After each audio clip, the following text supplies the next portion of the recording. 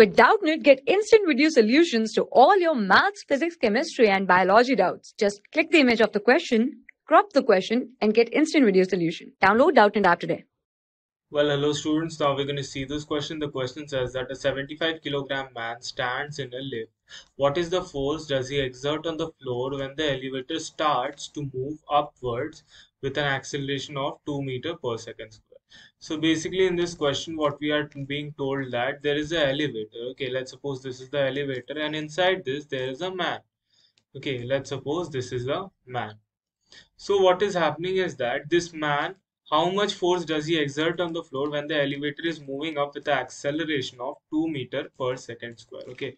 So basically what we have to do now is that firstly we have to write what? We have to write the forces on the man. So basically firstly there is a force mg downwards, and also there will be a force m in where basically there will be a normal force, okay, and there will be also a pseudo force which is equal to m into a, which is mass of object into acceleration of the observer. So we are observing with respect to this depth.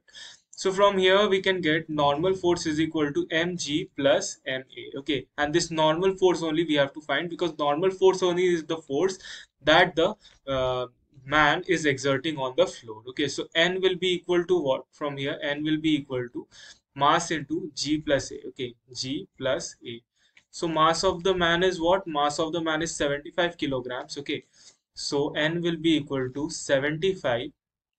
G is what? G is 10, and acceleration is means a is 2. So basically we can do it in this way. If we do, this will become a calculation part. Okay, but if we do in parts, means 75 into 10 plus 75 into 2, this will be a better approach. Why? Because in this case we will have a better calculation, because there is a 10 over here. Okay, so this will become 750 plus over here this will come out to be 150. Okay, so n will be equal to what? This will be equal to 900 Newton. Okay, so our answer will be what? Our answer will be easily 900 Newton. Got it?